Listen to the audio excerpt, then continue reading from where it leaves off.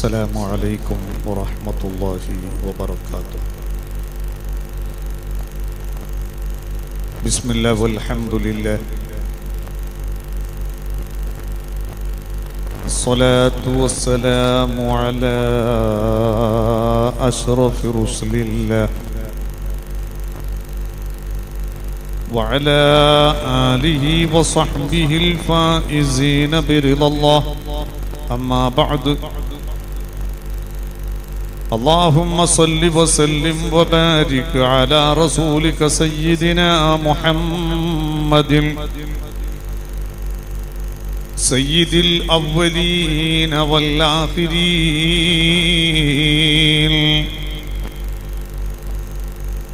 وعلى آله وصحبه وعلى جميع الأنبياء والمرسلين وعلى الملائكة كلهم أجمعين.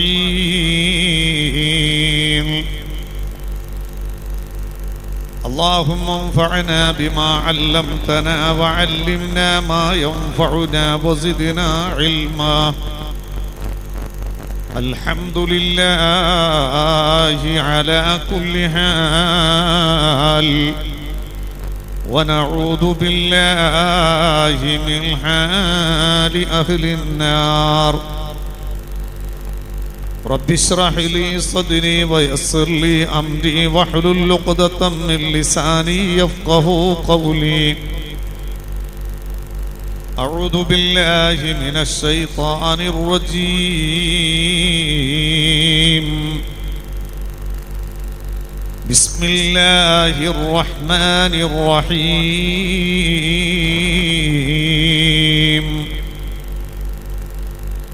ولنبلونكم من الخوف والجوع ونقص من الأموال والأنفس والثمرات وبشر الصابرين.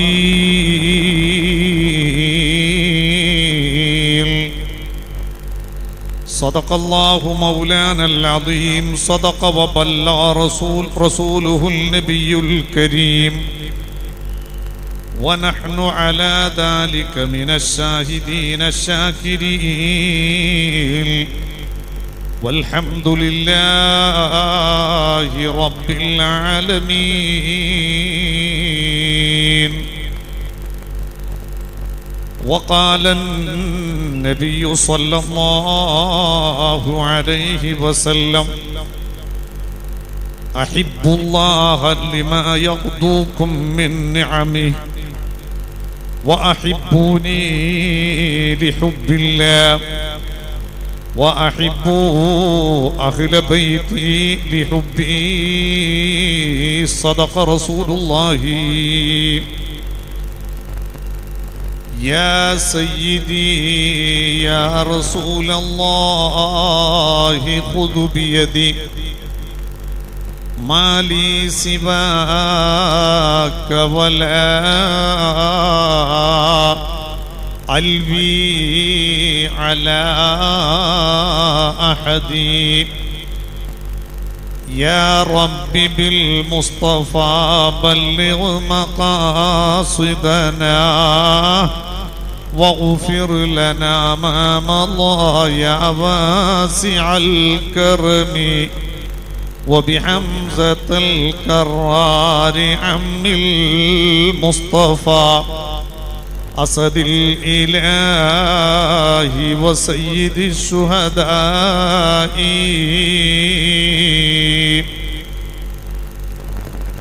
توسلنا ببسم الله وبالحادي رسول الله وكل مجاهد لله وأهل البدر. يا الله صلاة الله سلام الله على طه رسول الله صلاة الله سلام الله على ياسين حبيب الله إلهي صلي من الأمة من الآفات والنقمة ومن الهم ومن الغمة بأهل البدر يا الله صلاة الله سلام الله على طه رسول الله الله سلام الله على ياسين حبيب الله إلهي أنت ذو لطف وذو فضل وذو عطف وكمل قربة تنفي بأهل البدر يا الله صلاة الله سلام الله على طه رسول الله صلاة الله سلام الله على ياسين حبيب الله الصلاة والسلام عليك يا سيدي يا رسول الله الصلاة والسلام عليك يا سيدي يا حبيب الله الصلاة والسلام عليك يا سيدي يا خير خلق الله خذ بيدي قلت حيلتي أدركني ആദരവും ബഹുമാനവും നിറഞ്ഞ മഹാന്മാരായ സാദാത്തുക്കൾ, പണ്ഡിത നേതാക്കൾ, പ്രിയപ്പെട്ട മുഅല്ലിം സഹോദരങ്ങൾ, സുന്നി സംഘ കുടുംബത്തിൻ്റെ നേതാക്കൾ, പ്രവർത്തകന്മാർ, ഹബീബ് സയ്യിദുനാ മുഹമ്മദുർ റസൂലുള്ളാഹി സ്വല്ലല്ലാഹു അലൈഹി വസല്ലമ തങ്ങളിലും അവിടുത്തെ സ്വലാത്തിലും അവിടുത്തെ കുടുംബത്തിലും പ്രതീക്ഷ അർപ്പിച്ചെത്തിയിരിക്കുന്ന എൻ്റെ പ്രിയപ്പെട്ട മാന്യ സഹോദരി സഹോദരന്മാർ, സുഹൃത്തുക്കൾ, അധിപനായ അല്ലാഹു റബ്ബുൽ ഇസ്സത്ത് ഹബീബ് സയ്യിദുനാ മുഹമ്മദുർ റസൂലുള്ളാഹി സ്വല്ലല്ലാഹു അലൈഹി വസല്ലമ തങ്ങളുടെ ഹഖ് ജാഹ് ബർക്കത്ത് കൊണ്ട് എളിയവരായ നമ്മുടെ ഈ ഒരുമിച്ചുകൂടൽ ദുനിയാവിലും ആഖിറത്തിലും ദീനിലും ഉപകരിക്കുന്ന പൊരുത്തപ്പെട്ട അമലായി സ്വീകരിക്കുമാറാകട്ടെ. നമ്മുടെയും ബന്ധപ്പെട്ട എല്ലാവരുടെയും സർവ്വ പാപങ്ങളും അല്ലാഹു ഹബീബിൻ്റെ ഹഖ് കൊണ്ട് സന്തോഷത്തോടെ വിട്ടുപുറത്ത് മാഫാക്കി തരട്ടെ. എല്ലാ രോഗങ്ങൾക്കും അല്ലാഹു പരിപൂർണ ശിഫ നൽകി ആഫിയത്തുള്ള ദീർഘായുസ്സന റബ്ബ് പ്രദാനം ചെയ്തു തരട്ടെ. മരിക്കുന്ന സന്ദർഭത്തിൽ കാമിലായ ഈമാനോടുകൂടെ സന്തോഷത്തോടെ മരിപ്പിച്ച് മഹാന്മാരോടൊന്നിച്ച് സ്വർഗം സമ്പാദിക്കാൻ ഭാഗ്യം ലഭിക്കുന്ന വിജയികളിൽ അല്ലാഹു നമ്മെ എല്ലാവരെയും ഉൾപ്പെടുത്തി അനുഗ്രഹിക്കുമാറാകട്ടെ. ആമീൻ യാ റബ്ബൽ ആലമീൻ. സഹോദരന്മാരെ, സുഹൃത്തുക്കൾ, അല്ലാഹുവിൻ്റെ മഹത്തായ അനുഗ്രഹത്തോടുകൂടെ വിശ്വാസികളുടെ വേദനിക്കുന്ന, നൊമ്പരപ്പെടുന്ന, പ്രതീക്ഷയറ്റ മനസ്സുകൾക്ക് സാന്ത്വനവും ആശ്വാസവും നൽകി എണ്ണി തീർക്കാൻ കഴിയാത്ത ഒരുപാട് അത്ഭുതങ്ങളിലൂടെ സമൂഹ മനസ്സാക്ഷിയിൽ പ്രതീക്ഷയുടെ തീജ്വാലകൾ വളർത്തിയെടുത്തുകൊണ്ട് വളരെ സന്തോഷകരമായി നടന്നുകൊണ്ടിരിക്കുന്ന നമ്മുടെ മഹത്തായ ബയാർ സ്വലാത്ത്, അല്ലാഹു ഈ പരിശുദ്ധമായ സദസ്സിൻ്റെ കറാമത്ത് ഇനിയും വർദ്ധിപ്പിക്കുമാറാകട്ടെ. ഇതിന് നേതൃത്വം നൽകുന്ന വന്യരായ സയ്യിദ് ബയാർ തങ്ങൾ അല്ലാഹു അവിടത്തിനും അവിടുത്തെ കുടുംബത്തിനും ബർക്കത്ത് നൽകുമാറാകട്ടെ. അവിടത്തിൻ്റെ ഇസ്സത്ത് അല്ലാഹു ഉയർത്തുമാറാകട്ടെ. എല്ലാ പ്രയാസങ്ങളും തൊട്ടും അവിടത്തെയും കുടുംബത്തെയും നമ്മയും അല്ലാഹു കാത്തുരക്ഷിക്കുമാറാകട്ടെ.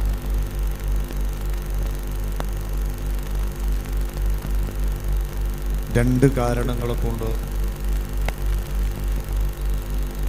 വിശ്വാസി സമൂഹം വളരെ ഗൗരവത്തോടുകൂടെ പരിഗണിക്കേണ്ടുന്ന സമയവും സന്ദർഭവുമാണ് ഇത്. പ്രിയ സുഹൃത്ത് ഹംസ മിസ്ബാഹി വളരെ സുദീർഘമായി നിങ്ങളോട് പ്രസംഗിച്ചു കഴിഞ്ഞു. ഞാൻ നീട്ടി പ്രസംഗിക്കുന്നില്ല. മഹാനായ സയ്യിദ് അവറുകളുടെ വാക്ക് മാനിച്ചുകൊണ്ട് ചുരുക്കം ചില കാര്യങ്ങൾ മാത്രം ശ്രദ്ധയിലേക്ക് ഇട്ടുതരികയും അള്ളാഹു നല്ലത് പറയാൻ, കേൾക്കാൻ, ജീവിതത്തിൽ പകർത്താൻ നമുക്കെല്ലാവർക്കും തൗഫീഖ് നൽകട്ടെ. പറയുന്ന ചുരുക്കം ചില കാര്യങ്ങൾ ഉണർന്ന മനസ്സോടെ തല ഉയർത്തി കാത് വിടർത്തി കേൾക്കണമെന്ന് ഞാൻ വിനയത്തോടുകൂടി അപേക്ഷിക്കുകയാണ്. രണ്ട് കാരണങ്ങളെ കൊണ്ട് വളരെ ഗൗരവത്തോടെയും ഉത്തരവാദിത്വ ബോധത്തോടുകൂടെയും പരിഗണിച്ച് ഉൾക്കൊണ്ട് ജീവിക്കേണ്ടുന്ന സമയങ്ങളിലൂടെയാണ് നാം മുന്നോട്ട് നീങ്ങിക്കൊണ്ടിരിക്കുന്നത്.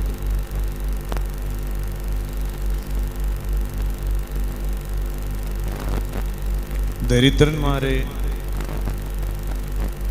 അപ്രതീക്ഷിതമായി ധനാഢ്യനാക്കി മാറ്റുന്ന റബ്ബ്, സമ്പന്നന്മാരെ സെക്കൻഡ് കൊണ്ട് ദാരിദ്ര്യത്തിലെ പശ്ചാത്തലത്തിലേക്ക് ഇറക്കിക്കൊണ്ടുവരുന്ന റബ്ബ്,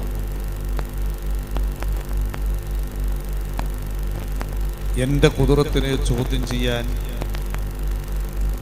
ലോകത്ത് ഒരു ശക്തിയും വളർന്നിട്ടില്ല എന്ന്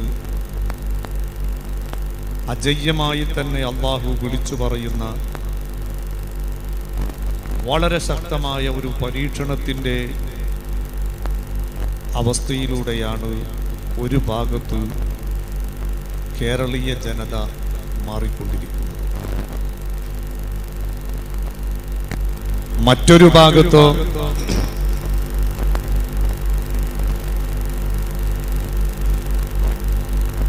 ജീവിതത്തിൻ്റെ ദുർബല സാഹചര്യങ്ങൾക്ക് അടിമപ്പെട്ട്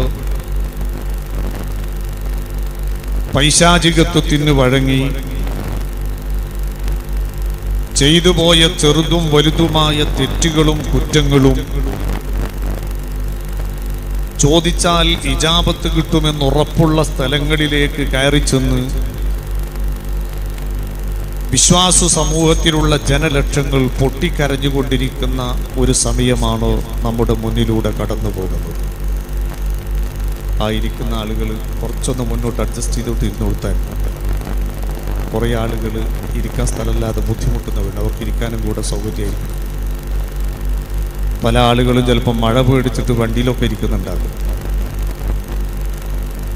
അതുപോലെ നമ്മെപ്പോലെ പേടിച്ച പലരും ഇന്ന് വെള്ളം ചങ്ക് വരെയും മൂക്ക് വരെയും എത്തി സംരക്ഷിക്കാൻ ആളില്ലാതെ, സഹായിക്കാൻ ആളില്ലാതെ പൊട്ടിക്കരയുന്ന ഓഡിയോ വീഡിയോ ക്ലിപ്പുകൾ പ്രചരിച്ചുകൊണ്ടിരിക്കുന്ന സമയത്തെങ്കിലും എൻ്റെ കരളിൻ്റെ കഷ്ണങ്ങളായ വിശ്വാസി സമൂഹമേ, ഇനിയെങ്കിലും ജീവിതത്തെ ഒന്ന് മാറ്റിയെഴുതാൻ, തിരുത്തിയെഴുതാൻ ശ്രമിക്കണമെന്ന് ഞാൻ എന്നോട് വസിയത്ത് ചെയ്യുന്നു, നിങ്ങൾ ഓർമ്മപ്പെടുത്തുകയും ചെയ്യുകയാണ്. അള്ളാഹു നമ്മുടെയൊക്കെ ഖൽബ് നന്നാക്കി തരട്ടെ, പ്രവർത്തനങ്ങൾ അള്ളാഹു നന്നാക്കി തരട്ടെ, സ്വഭാവം അള്ളാഹു നന്നാക്കി തരട്ടെ.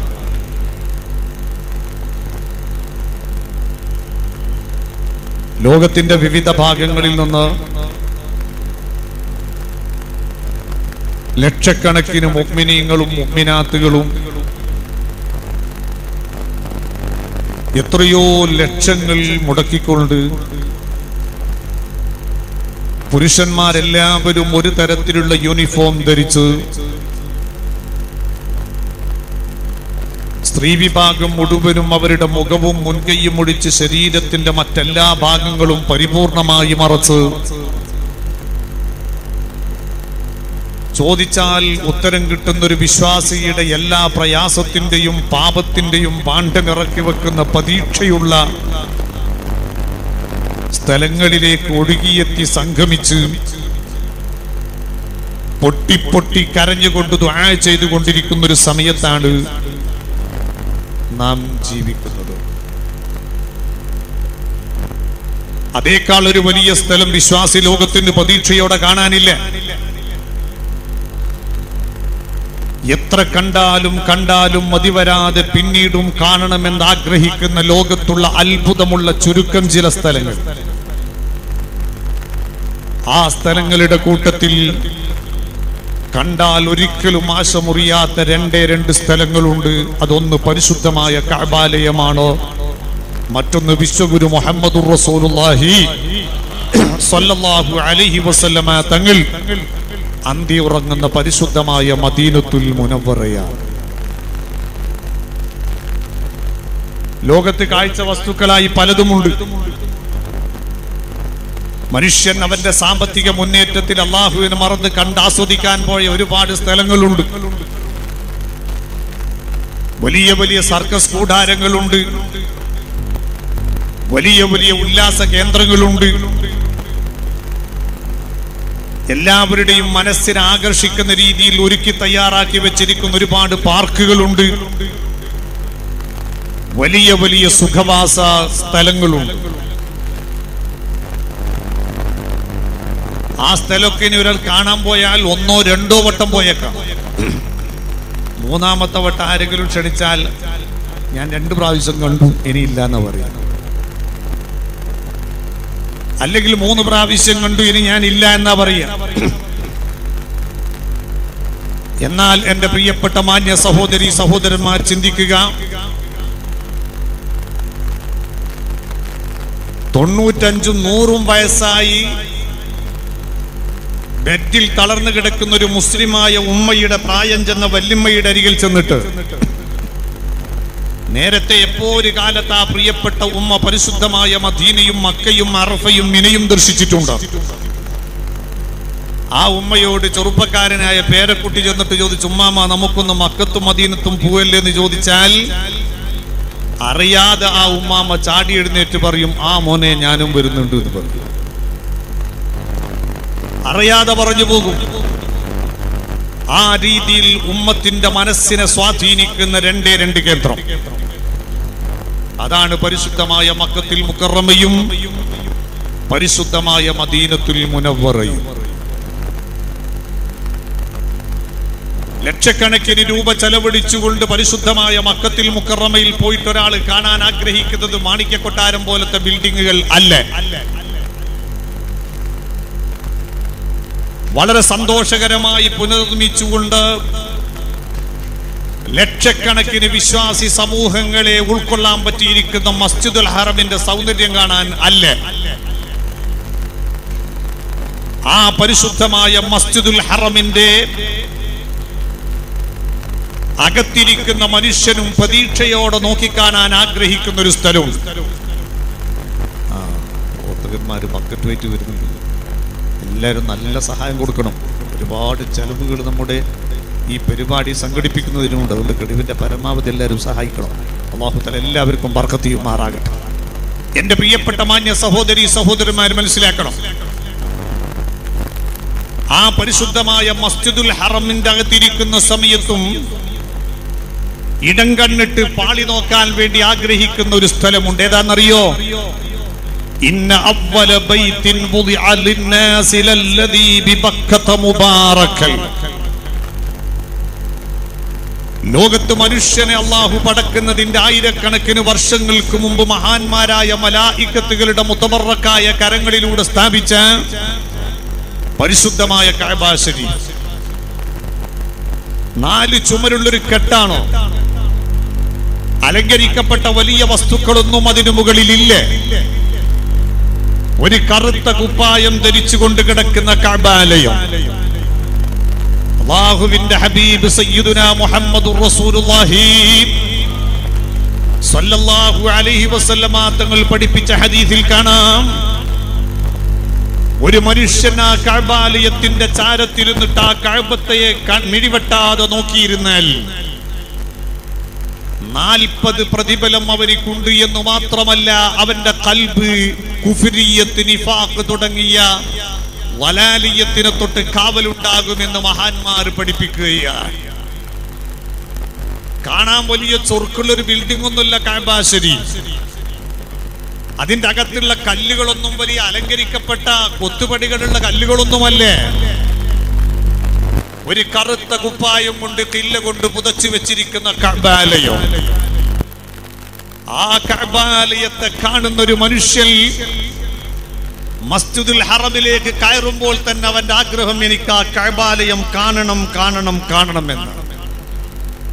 മസ്ജിദുൽ ഹറമിന്റെ അകത്ത് ഇരുന്നാൽ എവിടെ ഇരുന്നാലും കൂലി കിട്ടും, പക്ഷേ കഅബം കാണത്തക്ക രീതിയിൽ എനിക്കൊന്ന് ഇരിക്കണമെന്നാണ്. നമ്മുടെ മനസ്സ് വിതുമ്പുകയാണ്, നമ്മുടെ മനസ്സ് തുളുമ്പുകയാണ് അതൊന്ന് കാണാൻ. ആഗ്രഹത്തിന്റെ, അത്യാഗ്രഹത്തിന്റെ, പരമാഗ്രഹത്തിന്റെ ഏറ്റവും വലിയ പ്രതീക്ഷയോടുകൂടെ ആ കഅബാലയം എന്തേ വിശ്വാസി സമൂഹത്തിന്റെ മനസ്സിനെ സ്വാധീനിച്ചത്?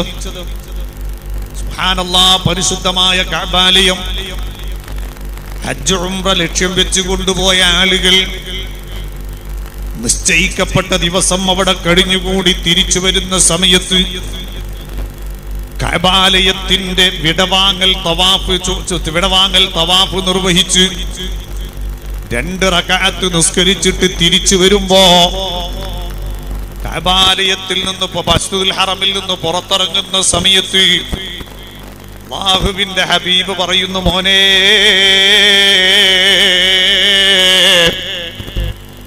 മിഴിവെട്ടാതെ ഇമവെട്ടാതെ ആ കഅബാലയം നോക്കിയിട്ട് സങ്കടപ്പെട്ട് കരഞ്ഞ് കരഞ്ഞ് കരഞ്ഞ് കരഞ്ഞ് കലങ്ങിയ കണ്ണോടെ, ഇനിയും എനിക്ക് ഈ ഗേഹത്തിലേക്ക് വരാൻ വഴി തരണേ അല്ലാഹ്,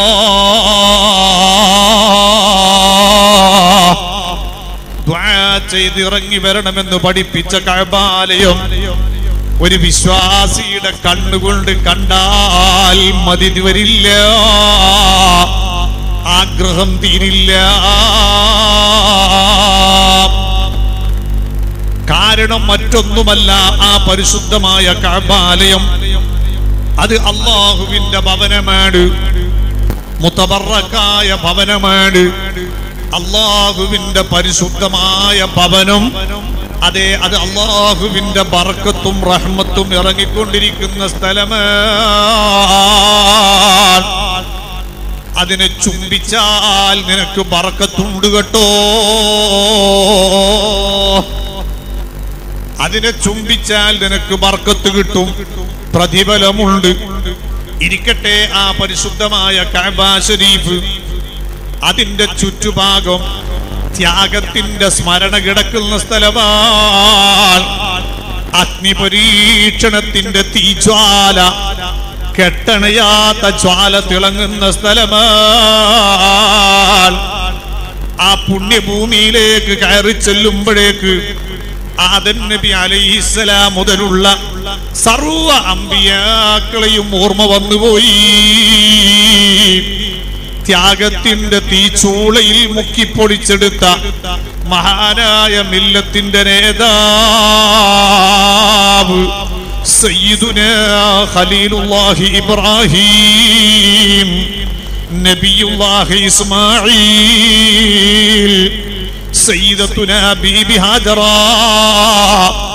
തുടങ്ങിയ വലിയ പരീക്ഷണത്തിന്റെ തീജ്വാലയിൽ മുളച്ചു വളർന്ന ആ പ്രവാചക കുടുംബത്തിന്റെ ചരിത്രം ഓർമ്മ വന്നുപോയി. തുല്യത കാണിച്ചു കൊടുക്കാൻ കഴിയാത്ത ഇൻസാനുൽ കാമിൽ, പരിപൂർണ മനുഷ്യനെന്ന് ലോകം വിശേഷിപ്പിച്ച ലോകത്തിന്റെ നേതാവ് നബി മുഹമ്മദുർ റസൂലുള്ളാഹ്, അവിടുന്ന് നടന്നു നീങ്ങിയ ചരിത്രം ഓർമ്മ വന്നുപോയി. വിശ്വാസിയുടെ മനസ്സിൽ ഈമാനിന് ശക്തി വർദ്ധിച്ചു പോയി. കാരണം ആ പരിശുദ്ധമായ കഅബാലയത്തിൽ ഹജറുൽ അസ്വദിന്റെ മൂലയോട് ചേർന്ന് അല്പം സഫാ മർവയുടെ ഭാഗത്തേക്ക് കുത്തനെ നടക്കുമ്പോൾ മതാഫിൽ തന്നെ നേരെ അടിഭാഗത്തൊരു കിണർ കിടക്കുന്നുണ്ട്. ആ കിണർ ബിഉർ സംസമാണ്. ആ പരിശുദ്ധമായ സംസം കിണറില്ലേ, ആ സംസം കിണർ കിടക്കുന്ന സ്ഥലം വല്ലാത്തൊരു ചരിത്രത്തിന്റെ ശക്തി പകരുന്ന സ്ഥലമാണ്. ഈമാൻ ജ്വലിക്കുന്ന സ്ഥലമാണ്. പടച്ച റബ്ബിനെ വല്ലാതെ ഓർമ്മ വരുന്ന സ്ഥലമാണ്. ജീവിതത്തിന്റെ സായം സന്ധിയിൽ പ്രതീക്ഷ നഷ്ടപ്പെട്ട് നിരാശയുടെ വക്കിലേക്ക് എത്തിയപ്പോ ഇനിയെങ്കിലും എനിക്കൊരു കുഞ്ഞിക്കാല് കിട്ടിയെങ്കിൽ, അല്ലാഹുവേ, ഈ പ്രായത്തിന്റെ ഏറ്റവും വലിയ താഴേത്തട്ടിൽ കിടക്കുമ്പോഴും ആ കുഞ്ഞുമായി ബന്ധപ്പെട്ടും നിന്നോട് ബന്ധപ്പെടാനാണ് ഞങ്ങളുടെ ശ്രമം. അതിനുപോലും ഞങ്ങൾ തയ്യാറെന്ന് പതിച്ച് ചെയ്ത മനസ്സ് റബ്ബിലേക്ക് അങ്ങ് സമർപ്പിച്ചപ്പോ ജീവിതത്തിന്റെ ഏറ്റവും വലിയ പ്രതീക്ഷ നഷ്ടപ്പെടുന്ന ഒരു ഘട്ടത്തിൽ കരഞ്ഞു കലങ്ങിയ കണ്ണോടെ പ്രാർത്ഥിച്ചു കിട്ടിയ പ്രിയപ്പെട്ട പൊന്നുമോൻ, ആ പ്രിയപ്പെട്ട പൊന്നുമോൻ ഇസ്മായിൽ അലൈഹിസ്സലാം മുലകുടി പ്രായം മാറാത്ത ചെറിയ കുഞ്ഞിപ്രായത്തിൽ കിടക്കുന്ന സമയത്ത് അല്ലാഹുവിന്റെ സ്പെഷ്യൽ ഓർഡർ വരികയാണ്. ഇബ്രാഹിം നബി അലൈഹിസ്സലാമിന്റെയും കുടുംബത്തിന്റെയും പരീക്ഷണത്തിന് തുടക്കം കുറിക്കുകയാണ്. എന്താണ് അവിടെ അല്ലാഹുവിന്റെ ഓർഡർ എന്നറിയോ? ഓ ഇബ്രാഹിം, നിങ്ങളുടെ പ്രിയപ്പെട്ട ഭാര്യയെയും മകനെയും കഅബാലയത്തിന്റെ ചാരത്തിട്ട് പോയേക്കണം കേട്ടോ.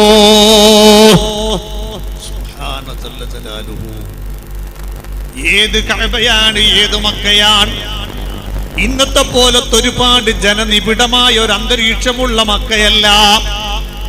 ഇന്നത്തെ പോലെ എയർ കണ്ടീഷൻ ചെയ്തൊരു മണ്ണല്ല. ഇന്നത്തെ പോലെ സുഖ സൗകര്യങ്ങളുള്ളൊരു പാശ്ചാത്തലമുള്ള സ്ഥലം അല്ല. വെറും വലിയ മലമിടുക്കുകൾ മാത്രം, കല്ലിന്റെ പൊടികൾ മാത്രം, കൂർത്തുമൂർത്ത പാറക്കെട്ടുകൾ മാത്രം, പരിസരങ്ങളിൽ മനുഷ്യന്റെ മണം പോലുമില്ലാത്തൊരു മണ്ണ്. അവിടെയാണ് പ്രിയപ്പെട്ട ഭാര്യയെയും കുട്ടിയെയും വിട്ടുപോകാൻ പറയുന്നത്. ആ സമയത്ത് നിങ്ങൾ ആലോചിക്കണം, ഇബ്രാഹിം നബി അലൈഹിസ്സലാമിന് മറുചോദ്യമില്ല, തിരിച്ചൊരു അപേക്ഷയില്ല, ഒരു വാക്കുമില്ല. ഇബ്രാഹിം നബി അലൈഹിസ്സലാം ആ പ്രിയപ്പെട്ട കുഞ്ഞിനെയും തന്റെ പ്രിയപ്പെട്ട ഭാര്യയെയും കയ്യിലുള്ള ഈത്തപ്പഴവും വെള്ളവും കൊടുത്ത് ആ കഅബാലയത്തിന്റെ ചാരത്തിനു സംസം കിണർ കിടക്കുന്നതിന്റെ പരിസരത്ത് അവിടെ ഇട്ടിട്ട് ഇബ്രാഹിം നബി അലൈഹിസ്സലാം തിരിച്ചു പോകുകയാണ്. എന്തായിരിക്കും അതിന്റെ വേദന? നിങ്ങളൊന്ന് ആലോചിച്ചു നോക്ക്. സുബ്ഹാന ജല്ല ജലാലുഹു, അല്ലാഹുവിന്റെ പരീക്ഷണം വരാൻ തുടങ്ങിയാൽ പിന്നെ പിടിച്ചു നിൽക്കാൻ കഴിയില്ല. അല്ലാഹുവേ, നിന്റെ ഹബീബ് ആരെ തള്ളിയാലും നീ തള്ളാത്ത, ആരെ പരിഗണിച്ചില്ലെങ്കിലും നീ പരിഗണിക്കുന്ന നിന്റെ ഹബീബ്, ആ ഹബീബിന്റെ പേരക്കുട്ടിയുടെ നേതൃത്വത്തിൽ നടക്കുന്ന സ്വലാത്തിന്റെ മജ്ലിസിലാണ് സാധുക്കളായ ഞങ്ങളുള്ളത്. ഈ കേരളം അനുഭവിക്കുന്ന ദുരിതപൂർണമായ ഒരു അന്തരീക്ഷത്തിൽ നിന്ന്, ഈ അഗ്നി പരീക്ഷണത്തിൽ നിന്ന് നീ പരിപൂർണമായ സലാമത്ത് നൽകണം അല്ലാഹുവിന്റെ പരീക്ഷണം വല്ലാത്തൊരത്ഭുതമാണ്. ആർക്കാണ്, എവിടെയാണെന്ന് പറയാൻ പറ്റൂല. പരീക്ഷണങ്ങൾ ലോകത്തിറങ്ങുന്നതിന് രണ്ട് കാരണമുണ്ട്. അതിൽ ഒരു കാരണം എന്താണെന്നറിയോ? മഹാന്മാരായ ആളുകൾക്ക് പരീക്ഷണം വരും. അതെന്തിനാണെന്നറിയോ? അല്ലാഹു അവരുടെ ദറജ ഉയർത്തുന്നത് കൊണ്ടാണ്. ആലിമീങ്ങൾക്കും സാലിഹീങ്ങൾക്കും ഔലിയാക്കൾക്കും എല്ലാവർക്കും അല്ലാഹു തആല വലിയ പരീക്ഷണം കൊടുത്തിട്ടുണ്ട്. ആ പരീക്ഷണം അവർ തെറ്റുകാരായതിന്റെ പേരിൽ അല്ല, അവരുടെ ഗ്രേഡ് ഉയർത്താൻ വേണ്ടി അല്ലാഹു കൊടുക്കുന്ന പരീക്ഷണമാണ്.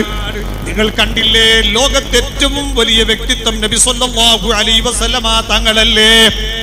ആ നബി സല്ലല്ലാഹു അലൈഹി വസല്ലമ തങ്ങളെ പോലെ പരീക്ഷണം ഏറ്റുവാങ്ങിയ ആൾ ആരാണ് ലോകത്തുള്ളത്? എന്തേ മുഹമ്മദുർ റസൂലുള്ളാഹി തങ്ങൾ പരീക്ഷിക്കപ്പെട്ടത്? തെറ്റ് ചെയ്തിട്ടാണോ? ജീവിതം വഴിവിട്ടത് കൊണ്ടാണോ? അനാവശ്യങ്ങളിലേക്ക് പോയിട്ടാണോ? അല്ല. റസൂലുള്ളാഹി തെറ്റിന്റെ ഒരംശം പോലും അറിയാത്ത വ്യക്തിത്വമല്ലേ? ഹബീബ് ദോഷം ചെയ്യാതെ ജീവിച്ച നേതാവാണ്. വിശുദ്ധ ഖുർആൻ വളരെ വ്യക്തമായി പഠിപ്പിച്ച സത്യമല്ലേ? സമയമില്ലാത്തത് കൊണ്ട് ഞാൻ ദീർഘിച്ചങ്ങോട്ട് പോകുന്നില്ല. പരീക്ഷണം റസൂലുള്ളാഹി തങ്ങൾക്ക് വന്നത് എന്തിനാണ്? എത്ര യുദ്ധരണാങ്കണങ്ങൾ അഭിമുഖീകരിക്കേണ്ടി വന്നു, എത്ര ചീത്ത കേൾക്കേണ്ടി വന്നു, ഏറ് കിട്ടേണ്ടി വന്നു, എത്ര ഹാസിദീങ്ങളാണല്ലേ, എത്ര സൂക്ഷിക്കുന്ന ആളുകളാണല്ലേ. അല്ലാഹുവിന്റെ ഹബീബിന്റെ പരീക്ഷണത്തിന്റെ വലിയൊരു ഭാഗം അവിടത്തെ കുടുംബത്തിൽ നിന്ന് തന്നെ.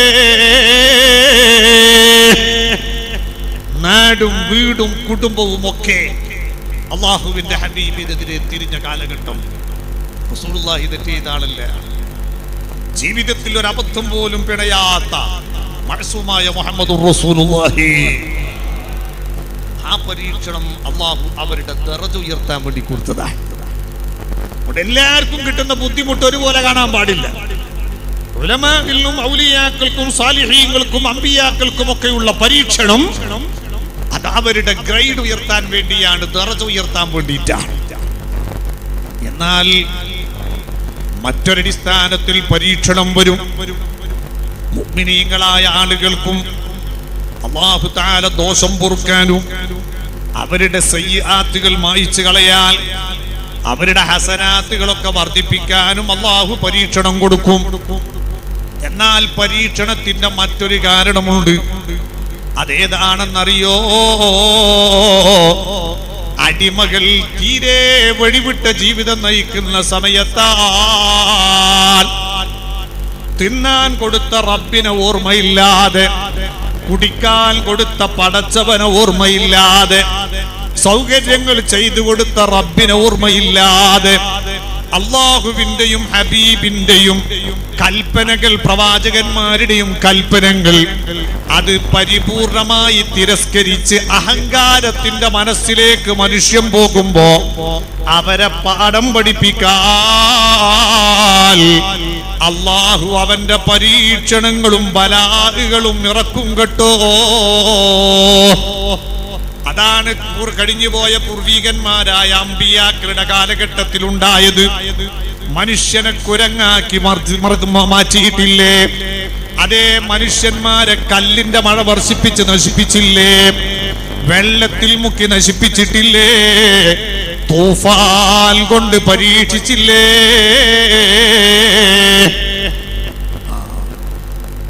വലിയൊരു പരീക്ഷണവും അദാബുമാണ് തൂഫാൻ, ജലപ്രളയം എന്ന് പറയുന്നത് അല്ലേ? വളരെ ഗൗരവത്തോടെ നാം മനസ്സിലാക്കണം. നൂഹ് നബി അലൈഹിസ്സലാമിന്റെ കാലഘട്ടത്തിൽ ജലപ്രളയം ഉണ്ടായി. ചില ആൾക്കൊക്കെ ഒരു തോന്നലുണ്ട്, കടലും പുഴയും കുന്നും മലയൊന്നില്ലെങ്കിൽ വെള്ളം പുറത്തു വരൂല, മണ്ണിടിച്ചിലൊന്നും ഉണ്ടാവില്ല. ധാരണ മാറ്റിക്കൊള്ളണം. നൂഹ് നബി അലൈഹിസ്സലാമിന്റെ കാലഘട്ടത്തിലുണ്ടായ ജലപ്രളയത്തിന് തുടക്കം എവിടെയാണെന്നറിയോ?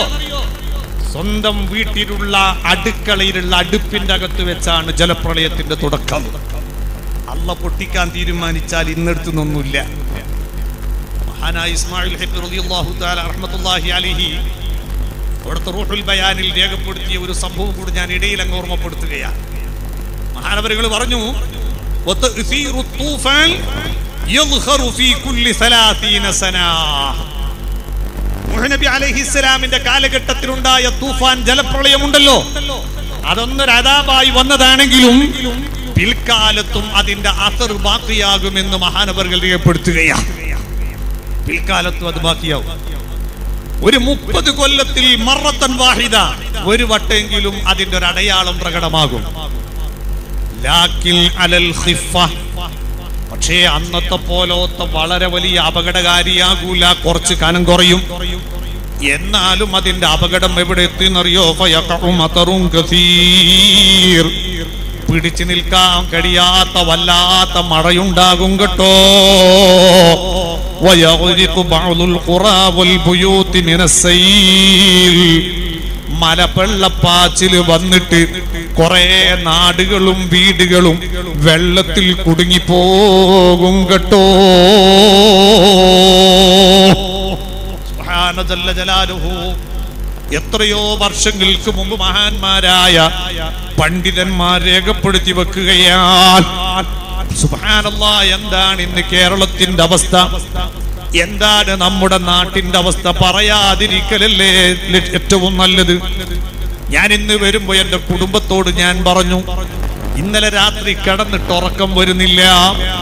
കണ്ണ് ചിമ്മുന്ന സമയത്തൊക്കെ കാണുന്നത് വലിയ പുഴയുടെ ജലത്തിന്റെ ഒഴുക്കുകളാൽ പൊട്ടിയൊഴുകി വരുന്ന മലയുടെ ഉരുൾപൊട്ടലിന്റെ രംഗമാണ്.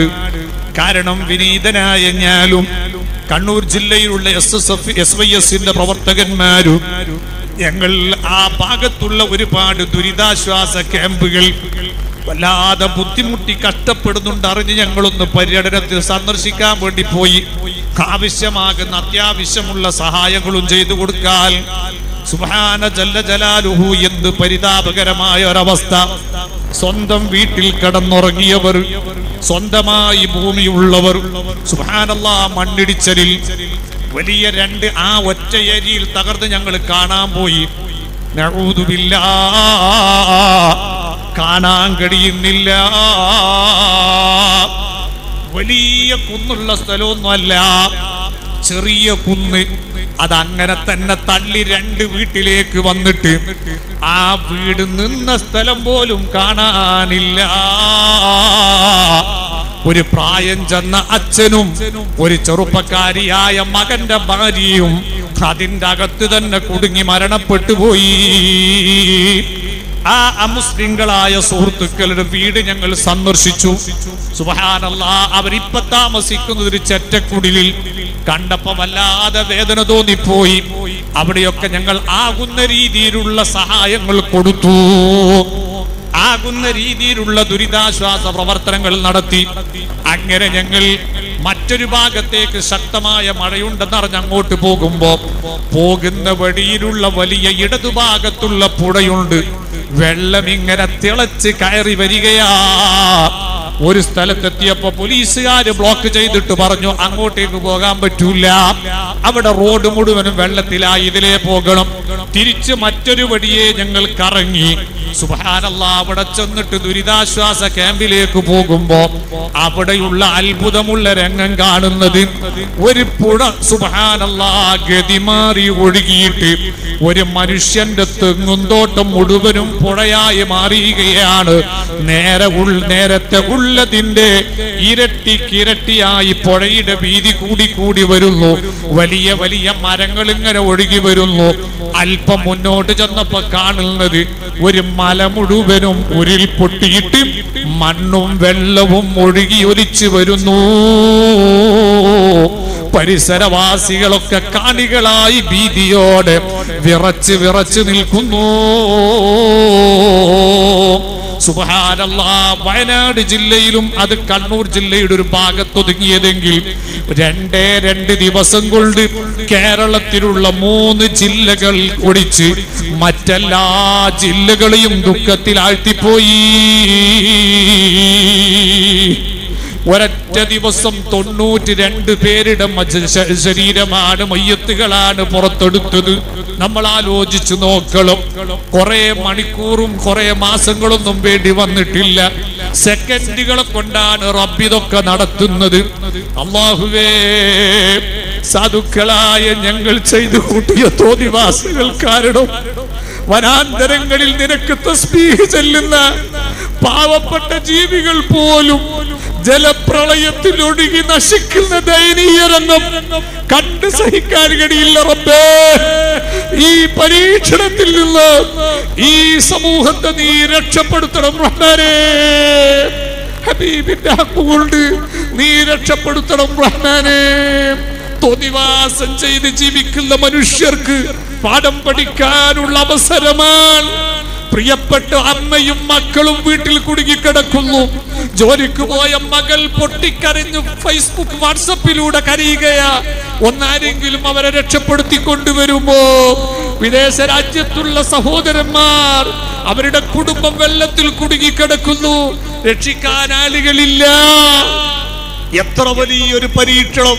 പഴയ കാലത്ത് നമ്മൾ മറ്റ് സംസ്ഥാനങ്ങളെ കേട്ടുപരിചയമുണ്ടല്ലേ. പണ്ടൊക്കെ ആന്ധ്രാപ്രദേശത്തിൽ നിന്നും അതുപോലത്തെ മറ്റ് വിവിധ സംസ്ഥാനങ്ങളിൽ നിന്നൊക്കെ ജലപ്രളയത്തിന്റെ പേര് പറഞ്ഞിട്ട് ആളുകൾ വരുമ്പോ നമുക്കൊരു ചെറിയൊരു നിസ്സാരമൊക്കെ തോന്നിപ്പോയിട്ടുണ്ടല്ലേ. എങ്കിൽ ആ കേരളം നിന്ന് കാട്ടാൻ നീട്ടാൻ പറ്റുന്നവരുടെ മുമ്പിലൊക്കെ കൈ നീട്ടിയിട്ട് വസ്ത്രവും അരിയും കാശും വാങ്ങി മറ്റുള്ളവരിലേക്ക് എത്തിക്കേണ്ട ഒരവസ്ഥയിലേക്ക് അല്ലാഹു നമ്മെ എത്തിച്ചെങ്കിൽ ഇവിടെയും പ്രതീക്ഷിക്കേണ്ടതൊന്നുണ്ട്. ഇനിയും നാം കേൾവിക്കാരായി നിൽക്കേണ്ട, കാണികളായി നിന്നിട്ട് അഹങ്കരിക്കേണ്ട.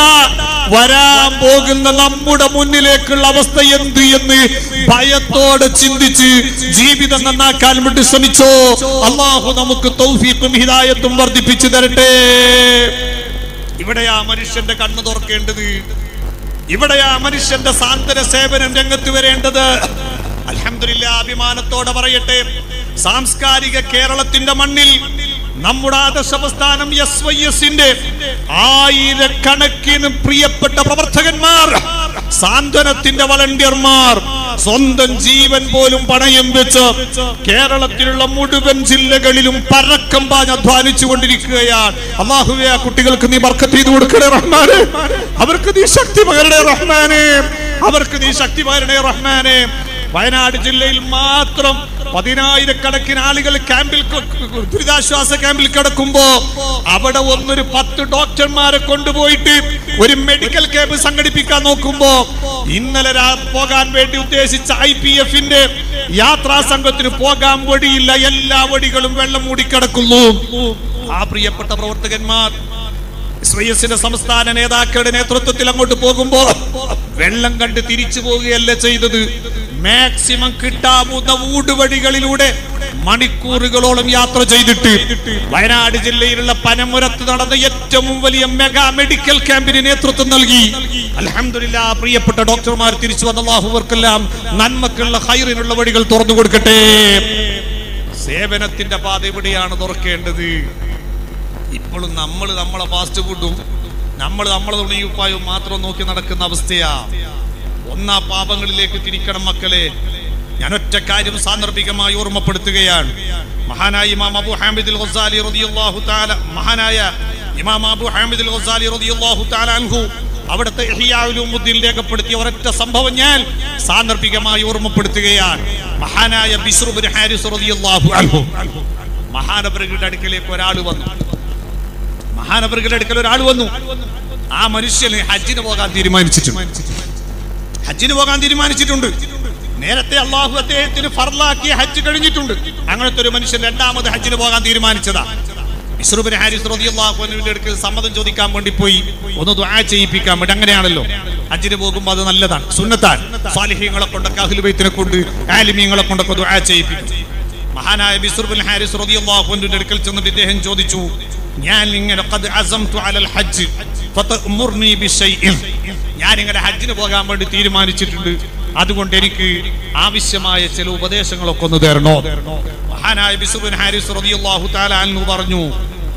ഉടൻ അദ്ദേഹത്തോട് ചോദിക്കുകയാണ്, ഫഖാല ലഹു കം അഅദത ലിന്നഫഖ. മഹാനായ ബിശ്ർ ഇബ്നു ഹാരിസ് റളിയല്ലാഹു തആല അൻഹു ചോദിക്കുകയാണ്.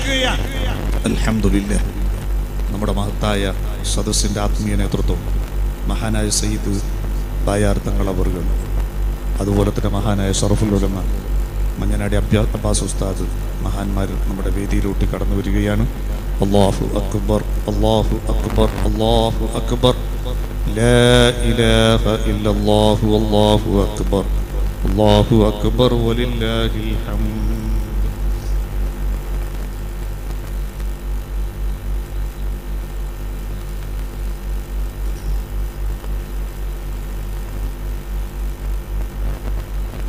ഞാൻ നിർത്തുകയാണ്. ഈ ഒറ്റ കാര്യം നിങ്ങളെ ശ്രദ്ധയിൽപ്പെടുത്തി ഞാൻ നിർത്തുകയാണ്. മഹാനായ ബിശ്ർ ഇബ്നു ഹാരിസ് റളിയല്ലാഹു അൻഹുവിന്റെ അടുക്കൽ ഇദ്ദേഹം ചെന്നിട്ട് ഹജ്ജിന് യാത്ര പോകാൻ ചോദിച്ചുകൊണ്ട് പറഞ്ഞു, എനിക്കെന്തെങ്കിലും, ഞാൻ ഈ ഹജ്ജിന് പോകുകയാണ്, അതുകൊണ്ട് ആവശ്യമായൊരു ഉപദേശം തരണോ? ബിശ്ർ ഇബ്നു ഹാരിസ് റളിയല്ലാഹു അൻഹു ഇദ്ദേഹത്തോട് ചോദിക്കുന്നത് കം മഅദത്തു ലിന്നഫഖ, ആ യാത്രക്ക് വേണ്ടി നിങ്ങൾ എത്രയാ ചെലവാക്കുന്നതെന്ന് ചോദിച്ചു. അപ്പൊ പറഞ്ഞു 1000 ദിർഹം, ഞാൻ 2000 ദിർഹം അതിനു വേണ്ടി ചെലവാക്കുന്നു. മഹാനായ ബിശ്ർ ഇബ്നു ഹാരിസ് റളിയല്ലാഹു അൻഹു ചോദിക്കുന്നു ഫഅയ്യു ശൈഇൻ തബ്തഗി ബിഹജ്ജിക, അല്ല സുഹൃത്തേ, നിങ്ങളുടെ ഹജ്ജ് കൊണ്ട് നിങ്ങൾ ഇപ്പോൾ എന്താണ് ഉദ്ദേശിക്കുന്നത്? അങ്ങനെ ഒരു പ്രത്യേകമായിരിക്കുന്ന ഒരു ആഗ്രഹത്തിന്റെ കടുപ്പം കൊണ്ടുപോവുകയാണോ, അതല്ല അല്ലാഹുവിന്റെ പൊരുത്തം നേടാനാണോ? ഈ മനുഷ്യൻ പറയുന്നു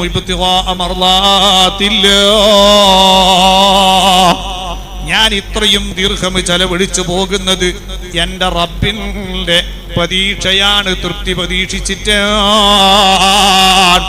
ആ സമയത്ത് മഹാനായ ബിശ്ർ ഇബ്നു ഹാരിസ് റളിയല്ലാഹു അൻഹു ചോദിക്കുന്നു ഫഇൻ അസബ്ത മർളാത്തില്ലാഹ് വഅൻത ഫീ മൻസിലിക ഫതൻഫിഖ് 1000 ദിർഹം വതകൂനു അലാ യഖീനിൻ മിൻ മർളാത്തില്ലാഹ്. പടച്ച റബ്ബിന്റെ പ്രതീക്ഷ തൃപ്തിയാണോ മോനെ നിന്റെ പ്രതീക്ഷ? എന്നാ ഞാനൊരു കാര്യം നിന്നോട് പറയട്ടെ, നിന്റെ സ്വന്തം വീട്ടിലിരുന്ന് ആ 2000 ഉറുപ്പിക ചെലവാക്കിയാൽ അതേ നിനക്ക് റബ്ബിന്റെ പൊരുത്തം കിട്ടുന്ന നല്ലൊരു ഓഫറുള്ള പണി ഞാൻ തരട്ടെ. മഹാനായ ബിശ്ർ ഇബ്നു ഹാരിസ് റളിയല്ലാഹു അൻഹുവിനോട് ആ മനുഷ്യൻ പറയുന്നു ഖാല നഅം, ആയിക്കോട്ടെ, എനിക്ക് അല്ലാഹുവിന്റെ പൊരുത്തം കിട്ടിയാ മതി, ഇന്ന വിഷയം തന്നെ വേണമെന്നില്ല. ആ സമയത്ത് മഹാൻ പറയുന്നു എന്നാൽ ഒരു കാര്യം പറയട്ടെ, ഇദ്ഹബ് ഫഅതിഹാ അശ്റത അൻഫുസിൻ, അതേ നിങ്ങൾ ചെലവാക്കാൻ ഉദ്ദേശിച്ച ഹജ്ജിന് വേണ്ടി മാറ്റിവെച്ച 2000 ഉറുപ്പികയില്ലേ, ഫർളായ ഹജ്ജ് നിങ്ങൾ നിർവഹിച്ചിട്ടുണ്ടല്ലോ, എന്നാൽ ഇപ്പോൾ അതേ കൂലി കിട്ടുന്ന മറ്റൊരു പണി ഞാൻ തരാം. ആ 2000 ഉറുപ്പിക നിങ്ങൾ 10 ആളുകൾക്ക് ഓഹരി വെച്ച് കൊടുത്തോ. അതിൽ ഒന്നാമത്തത് ആരാണെന്നറിയോ? കടം വീട്ടാൻ കഴിവില്ലാതെ ബുദ്ധിമുട്ടുന്നവർ, അവർക്ക് വേണ്ടി കൊടുത്തോ. രണ്ടാമത്തത് ജീവിക്കാൻ വഴിയില്ലാതെ ബുദ്ധിമുട്ടുന്ന ഫഖീറന്മാരില്ലേ, അവർക്ക് വേണ്ടി കൊടുത്തോ. മൂന്നാമത്തത് മക്കളെ പോറ്റാൻ കഴിയാതെ ബുദ്ധിമുട്ടുന്ന വല്ല കുടുംബങ്ങളുണ്ടോ, അവരെ തെരഞ്ഞെടുത്തോ. പ്രതിസന്ധി കൊണ്ട് ബുദ്ധിമുട്ടുന്ന ആളുകളുണ്ടോ, അവരിൽ നിന്ന് തെരഞ്ഞെടുത്തോ. മഹാനായ ബിശ്ർ ഇബ്നു ഹാരിസ് റളിയല്ലാഹു അൻഹു അദ്ദേഹം മഹാനവറുകൾ പറയുകയാണ്, നിങ്ങൾ ഈ രീതിയിൽ ചെയ്യുകയാണെങ്കിൽ അതേ നിങ്ങൾക്ക് റബ്ബിന്റെ ഏറ്റവും വലിയ തൃപ്തി കിട്ടും. അതെന്തേ കാരണമെന്നറിയോ? ഫഇന്ന ഇദ്ഖാല സുറൂരി അലാ ഖൽബിൽ മുസ്ലിമി വഇഗാസത്തിൽ ലഹ്ഫാഫി വകാശിഫുൽ ദുർരി വഇആനത്തിൽ ലഈബ്. ബുദ്ധിമുട്ടുന്നവരെ, കഷ്ടപ്പെടുന്നവരെ, പ്രയാസപ്പെടുന്നവരെ കണ്ടെത്തിയിട്ട് അവരുടെ മനസ്സിനൊരു സന്തോഷം കൊടുക്കുന്നത് 100 ഹജ്ജിനേക്കാൾ അഫ്ളലു മിൻ 100 ഹജ്ജിൻ ബഅദ ഹജ്ജിൽ ഇസ്ലാം. ഇസ്ലാം ഫർളാക്കിയ ഹജ്ജിന്റെ ശേഷം അതേ പിന്നെ 100 ഹജ്ജ് ചെയ്യുന്നതിനേക്കാൾ കൂലി അതിനുണ്ടെന്ന് നബി മഹാനായ ഇമാം അബൂ ഹാമിദുൽ ഗസാലി റളിയല്ലാഹു അൻഹു അവിടുന്ന് പഠിപ്പിച്ചു കൊടുക്കുകയാണ്. സാന്ത്വന സേവനത്തിന്റെ പ്രവർത്തനത്തിന്റെ ശക്തി മനസ്സിലാക്കണം. സാന്ത്വനം എന്ന് പറയുന്നതിന് വെറും പൈസ മാത്രമാണെന്ന് മനസ്സിലാക്കണ്ട. ഒരു വിഷമിക്കുന്ന മനുഷ്യന്റെ മുന്നിൽ സമാധാനത്തിന്റെ ഒരു വാക്ക് പറയുന്നത് അത് വലിയ സാന്ത്വനമാണ്. അതേ 10 കൊല്ലം മസ്ജിദ് നബവിയിൽ ഇഅ്തികാഫ് ഇരിക്കുന്നതിനേക്കാൾ കൂലി പ്രയാസപ്പെടുന്ന ഒരു മനുഷ്യന്റെ പക്ഷത്ത് നിന്നിട്ട് ഒരു സന്തോഷത്തിന്റെ വാക്കുണ്ടെന്ന് പറഞ്ഞ നബി സല്ലല്ലാഹു അലൈഹി വസല്ലമ തങ്ങളല്ലേ. അൽഹംദുലില്ലാഹ്, സന്തോഷത്തോടെ പറയട്ടെ, മഹാനായ സയ്യിദ് ബയാർ തങ്ങൾ, അല്ലാഹു അവിടുത്തെ ആഫിയത്തുള്ള ദീർഘായുസ് കൊടുക്കട്ടെ, ആസിദീങ്ങളുടെ ശർറിൽ നിന്ന് അല്ലാഹു കാക്കട്ടെ, അല്ലാഹു ഈ സദസ്സിന്റെ കറാമത്തിനെയും വർദ്ധിപ്പിക്കുമാറാകട്ടെ. എത്ര ആളുകളാ ദുആ ചെയ്യാൻ വേണ്ടി ഏൽപ്പിക്കുന്നത്. ഇന്ന് ഞാൻ ബയാർ സ്വലാത്തിനേക്ക് വരുമ്പോ സുബ്ഹാനല്ലാഹ്, വിദേശത്തുള്ള ഒരു ചെറുപ്പക്കാരൻ വിളിച്ച് പൊട്ടിക്കരഞ്ഞു. ഉമ്മയുടെ നാവിൽ ഒരു ചെറിയ പഴുപ്പ് വന്നു. ഡോക്ടർ കാണിച്ചു. പരിശോധന നടത്തിയപ്പോൾ ക്യാൻസറിന്റെ തുടക്കമാണെന്ന് പറഞ്ഞിട്ടുണ്ട്. പ്രതീക്ഷ വന്യരായ സയ്യിദാണ്. ഒരു കുപ്പി വെള്ളമെങ്കിലും ഊതിയിട്ടൊന്ന് വാങ്ങിയിട്ട് എന്റെ ഉമ്മാക്ക് എത്തിക്കണം, ഒന്നവിടത്തോട് ദുആ ചെയ്യണമെന്ന് പറഞ്ഞേൽപ്പിച്ചവർ അല്ലാഹു അഹ്ലു ബൈത്തിന്റെ ഹഖ് കൊണ്ട് ഉമ്മാക്ക് സലാമത്ത് കൊടുക്കട്ടെ. കുവൈറ്റിലുള്ള അബ്ദുൽ നാസർ എന്ന് പറയുന്ന ചെറുപ്പക്കാരനെ വിളിച്ചു. അദ്ദേഹത്തിന്റെ കുടുംബത്തിൽ ഭാര്യയും മക്കളടക്കം വിളിച്ചിട്ട് പറഞ്ഞു ഒന്ന് ദുആ ചെയ്യണം. മറ്റൊന്നുമല്ല, അവർക്ക് വലിയൊരു കുടുംബത്തിൽ കുട്ടികൾക്കുള്ളൊരു വലിയ രോഗം ഒരുപാട് ചികിത്സിച്ചിട്ട് മാറാതെ ബുദ്ധിമുട്ടുകയാണ്. ആ കുട്ടികളുടെ ശരീരങ്ങളൊക്കെ ചെറിയ ചെറിയ കീറലുകൾ വന്ന് തോല് പൊളിഞ്ഞ് എപ്പോഴും അലർജിയും ബുദ്ധിമുട്ടും മരുന്ന് കഴിച്ച് തളരുകയാണ്. ദുആ ചെയ്യണമെന്ന് വിളിച്ചു പറഞ്ഞവർ. അതുപോലെ തന്നെ സൗദിയിലുള്ള ഒരു ചെറുപ്പക്കാരിൽ 7 സ്വലാത്തിന് ഇവിടെ പങ്കെടുത്താൽ കുട്ടി ലഭിക്കുമെന്ന് പറഞ്ഞ് 7 സ്വലാത്തിന് പങ്കെടുത്തു. അദ്ദേഹം ചെറുപ്പക്കാരന്റെ ഭാര്യ അൽഹംദുലില്ലാ ഗർഭിണിയായി ചെറിയൊരു ബുദ്ധിമുട്ട് വന്നു.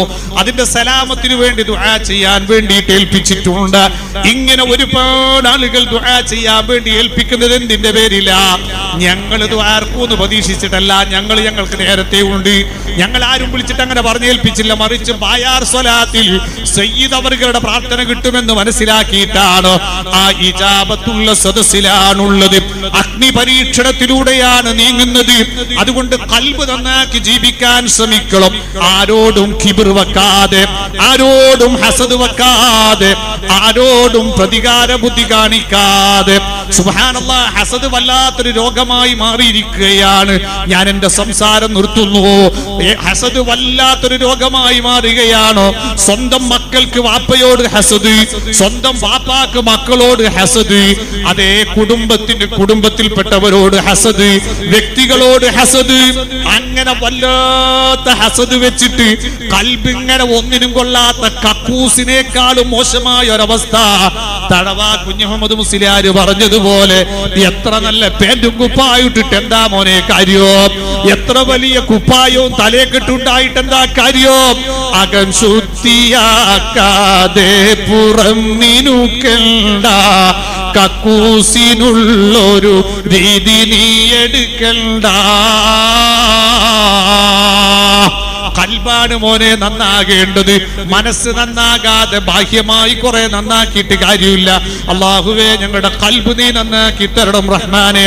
ആ കൽബ് നശിപ്പിക്കുന്ന രോഗമാണ് ഹസദ്, മാറ്റിക്കോ. കൽബ് നശിപ്പിക്കുന്ന രോഗമാണ് കിബ്ർ, മാറ്റിക്കോ. കൽബ് നശിപ്പിക്കുന്ന രോഗമാണ് ഗീബത്ത്, അത് മാറ്റിവെച്ചോ. ഏതൊരു വിഷയവും അറിയുമ്പോഴേക്ക് പ്രതികരിക്കുന്ന ദുസ്വഭാവം മാറ്റണം. എന്തെങ്കിലും ഒരു വിഷയം ശ്രദ്ധയിൽപ്പെട്ടാൽ അതിന്റെ നിജസ്ഥിതി പഠിച്ചിട്ട് മാത്രം അഭിപ്രായം പറയുന്ന ഒരവസ്ഥ വേണം. ഹസദിന്റെ മൂർധ്യന്യ ദിശയിലെത്തിയിട്ട് ലോക പ്രശസ്ത പണ്ഡിതനായ ഇമാമുന ശാഫിഈ തങ്ങൾ അവിടത്തെ സമകാലികരായ പണ്ഡിതന്മാരുടെ കൂട്ടത്തിൽപ്പെട്ട ഒരു വിഭാഗം തന്നെ ഹസദ് വല്ലാതെ മൂർധിച്ചിട്ട് ഈ ഷാഫി ഒന്ന് മരിച്ചു കിട്ടിയാൽ തരക്കേടില്ലെന്നു എന്ന് ആഗ്രഹിച്ചവർ പോലും ഉണ്ടെന്ന് ചരിത്ര ഗ്രന്ഥങ്ങളിൽ രേഖപ്പെട്ട് കിടക്കുന്നത് കാണാം. അല്ലാഹു കാത്തുരക്ഷിക്കട്ടെ. ആ ഹസദാണ് നമ്മളെ നശിപ്പിക്കുന്നത്. എന്ത് കണ്ടാലും നമുക്ക് മുഅ്മിനീങ്ങളിൽ സന്തോഷമുണ്ടാകുമ്പോൾ അതിൽ നമുക്ക് സന്തോഷിക്കാനാണ് സാധിക്കേണ്ടത്. മുഅ്മിനീങ്ങളോട് ഒരിക്കലും നമ്മുടെ ഖൽബ് ഒരിക്കലും മോശമായി ചിന്തിക്കാൻ പാടില്ല. ഒരാളുടെ നല്ല വസ്ത്രം കണ്ടാൽ അത് ഹോ എന്ന് ചിന്തിക്കാൻ പാടില്ല. മഹാനായ ഇമാം ഷഅറാനി റളിയല്ലാഹു അൻഹു വളരെ വ്യക്തമായി രേഖപ്പെടുത്തി കാണാൻ വേണ്ടി കഴിയും. മഹാന്മാരായിരിക്കുന്ന ആലിമീങ്ങളിലും അതുപോലെ തന്നെ പണ്ഡിതന്മാരിലുമൊക്കെ ചില സൗകര്യങ്ങളൊക്കെ ഉള്ള ആളുകളെ കാണുമ്പോൾ മഹാനവറുകൾ പറയുകയാണ്, ഫഇയ്യാക യാ അഖി അൻ തഅ്തരില അലാ മിസ്ലി സയ്യിദി മുഹമ്മദുൽ ബക്കരി ഔ അലാ സയ്യിദി മുഹമ്മദിർ റംലി ഇദാ റകിബൽ ഖുയൂലൽ മുസവ്വമ ഔ ലബിസ സിയാബൻ നഫീസാ ഫഇന്ന ദാലിക ഇഅ്തിറാദുൻ ബിൽ ജഹ്ലി. വലിയ വലിയ ആലിമീങ്ങളെ കൂട്ടത്തിൽപ്പെട്ടവർ, അഹ്ലു ബൈത്തിൽപ്പെട്ടവരൊക്കെ സഞ്ചരിക്കുന്ന വാഹനം നന്നായത് കണ്ടുപോയാൽ, ഇട്ട കുപ്പായം നന്നാകുന്നത് കണ്ടുപോയാൽ അതിന് നീ അസൂയ വെക്കണ്ട കേട്ടോ, അതിനെ എതിർക്കണ്ട കേട്ടോ. അത് നിന്റെ വിവരക്കേടാ. ആ വലിയ ഗൗരവം നമ്മുടെ കൽബിലുണ്ടാകണം. ഒരിക്കലും ആലിമീങ്ങളെ കുറ്റം പറയരുത്, ഒരിക്കലും അഹ്ലുബൈത്തിനെ കുറ്റം പറയരുത്. നബി സല്ലല്ലാഹു അലൈഹി വസല്ലമ തങ്ങൾ പഠിപ്പിച്ച ഇമാം തുർമുദി റഹ്മത്തുള്ളാഹി അലൈഹി റിപ്പോർട്ട് ചെയ്ത ഹദീസ് അതാണ് ഞാൻ എൻ്റെ പ്രസംഗത്തിന്റെ ആദ്യത്തിൽ ഉൾപ്പിച്ചത്. അഹിബ്ബുല്ലാഹ ലിമാ യഗ്ദൂകും മിൻ നിഅമിഹി. പടച്ചോനെ നിങ്ങൾ വല്ലാതെ ഇഷ്ടം വെക്കണം.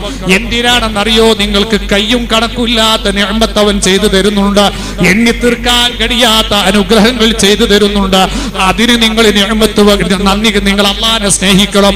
എന്നാൽ അല്ലാഹനെ നിങ്ങൾക്ക് സ്നേഹിക്കാൻ കഴിയണമെങ്കിൽ വഅഹിബ്ബൂനി ലിഹുബ്ബില്ലാഹ്, പടച്ച റബ്ബിന്റെ സ്നേഹം കിട്ടണമെങ്കിൽ പ്രവാചകനായ എന്റെ പ്രേമത്തിലാണ് അല്ലാഹുവിന്റെ പ്രേമമെന്ന് മുഹമ്മദുർ റസൂലുള്ളാഹി. റസൂലുള്ളാഹിനെ സ്നേഹിക്കാതെ ഒരാൾക്ക് അല്ലാഹുവിന്റെ സ്നേഹം കിട്ടൂല. എന്നാൽ റസൂലുള്ളാഹിന്റെ സ്നേഹം എവിടെയാ? വഹിബ്ബു അഹ്ല ബൈതി ലിഹുബ്ബി. എന്റെ സ്നേഹം എവിടെയാണെന്നറിയോ? എന്റെ കുടുംബത്തെ നിങ്ങൾ സ്നേഹിക്കുന്നതിലാൽ, അഹ്ലുബൈത്തിനെ സ്നേഹിക്കുന്നതിലാൽ. നബി മുഹമ്മദുർ റസൂലുള്ളാഹി.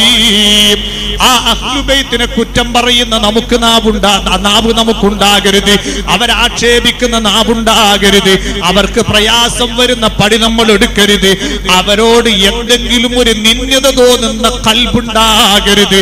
തികഞ്ഞ ആദരവും ബഹുമാനവും അവരോട് വെച്ച് പുലർത്തണം. അങ്ങനെ നന്നായി അച്ചടക്കത്തോടെ ആദരിക്കേണ്ടവർ ആദരിച്ച്, ബഹുമാനിക്കേണ്ടവരെ ബഹുമാനിച്ച്, സ്നേഹിക്കേണ്ടവരെ സ്നേഹിച്ച്, ജീവിതം നല്ല രീതിയിൽ ക്രമീകരിച്ച് അള്ളാഹുവിന്റെ പരീക്ഷണത്തെ പ്രതിരോധിക്കാൻ വേണ്ടി കഴിയണം. പരീക്ഷണത്തിന് വിധേയമായ ഇബ്രാഹിം നബി അലൈഹിസ്സലാമിനോട് ഭാര്യ ചോദിച്ചല്ലോ, ഇങ്ങനെ ഞങ്ങൾ ഒറ്റക്കിട്ടിട്ട് പോകാൻ അള്ളാന്റെ കൽപ്പനയാണെന്ന് ചോദിച്ചപ്പോ ഇബ്രാഹിം നബിയുടെ മറുപടി അതേ റബ്ബിന്റെ കൽപ്പനയാ. തിരിച്ച് ഭാര്യ ചോദിച്ചൊരു ചോദ്യമുണ്ട്, എങ്കിൽ ഉറ്റവരില്ലാത്ത ഉടയവരില്ലാത്ത ജനപ്പാർപ്പിടമല്ലാത്ത ഈ സ്ഥലത്ത് ഞങ്ങൾ ഇട്ടേച്ചു പോയാൽ ഞങ്ങൾക്കാര് എന്ന് ചോദിച്ചപ്പോ മില്ലത്തിന്റെ നേതാവ് ഇബ്രാഹിം നബി അലൈഹിസ്സലാം അവിടെ നിന്ന് കൊടുത്ത മറുപടി അല്ലാഹ് അല്ലാഹ് അല്ലാഹ്. നൊമ്പരപ്പെടുന്ന ഭാര്യയുടെ മുഖത്ത് നോക്കി തിരിഞ്ഞു നോക്കാതെ എന്റെ റബ്ബാണ് കാവലെന്ന് പറഞ്ഞിട്ടുണ്ടെങ്കിൽ ആ റബ്ബിന്റെ കാവലല്ലാതെ മറ്റൊന്നില്ലെന്നുള്ള യഥാർത്ഥ ഈമാനിലേക്ക് നമ്മുടെ കൽബ് തിരിച്ചു കൊണ്ടുവന്ന് ആ റബ്ബിന്റെ സഹായം കിട്ടാനുള്ള വഴിയെ നമ്മുടെ ജീവിതം ക്രമീകരിക്കണമെന്ന് മാത്രം ഓർമ്മപ്പെടുത്തി ഞാൻ എന്റെ പ്രസംഗം നിർത്തുന്നു. അല്ലാഹു റബ്ബുൽ ഇസ്സത്ത് സ്വീകരിക്കുമാറാകട്ടെ. വആഖിറു ദഅവാനാ അനിൽ ഹംദുലില്ലാഹി റബ്ബിൽ ആലമീൻ. അസ്സലാമു അലൈക്കും വറഹ്മത്തുള്ളാഹി വബറകാതുഹു.